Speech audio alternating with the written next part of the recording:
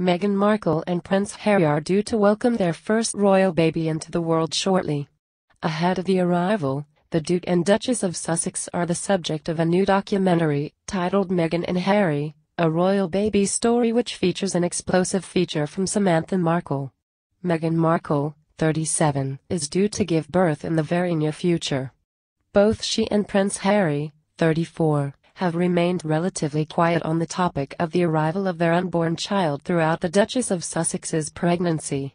In an announcement unveiled by Buckingham Palace yesterday, the couple confirmed they would keep plans for the birth private. It was also revealed that the couple would enjoy some time celebrating the birth of their newborn in private, before sharing it with the world. Ahead of the impending birth, a new documentary takes a look at what life with the royal baby may be like. The episode sees royal experts share their views. Meghan's estranged half-sister Samantha Markle, 54, is also interviewed on the topic. In a teaser clip of the episode, interviewees ponder as to whether the Duchess of Sussex will turn to fellow mothers for advice on mothering a child. Obviously, Meghan will not be raising the royal child on her own, with Prince Harry having just as much responsibility to bring up the little one. But the documentary considers who Meghan may turn to should she want some advice. Samantha Markle offered her own suggestion, and named Kate Middleton as the go-to figure. "I would hope that Meghan would take some pointers from Kate, who is quite experienced now, and can probably guide her in ways on how to help shelter the kids while educating them and giving them a realistic sense of who they are in this big busy world," she said. It's currently unknown as to who the royal experts suggest that expectant father Prince Harry takes advice from when it comes to getting pointers for raising a royal baby.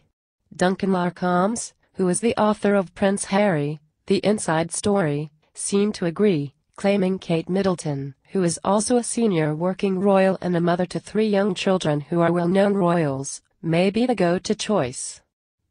He said, "One of the things that I think we have to remember is that Kate, her sister-in-law, is pretty much the only person on the planet who can really advise her and help her."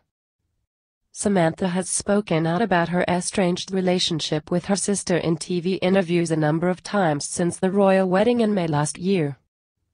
However, Meghan has chosen to remain quiet about their relationship in public. The Duchess made headlines recently, after the Daily Mail reported that she planned to have a female-led delivery team for the baby, rather than the Queen's 2 doctors.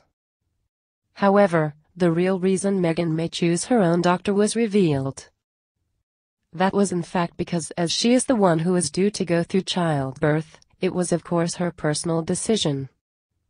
A source close to Meghan told the publication, "Above all, this is her birth, her baby, and she must do whatever feels right for her. How could anyone judge her for that?" What do you think? Share your thoughts in the comment section below, and don't forget to subscribe to get instant news update.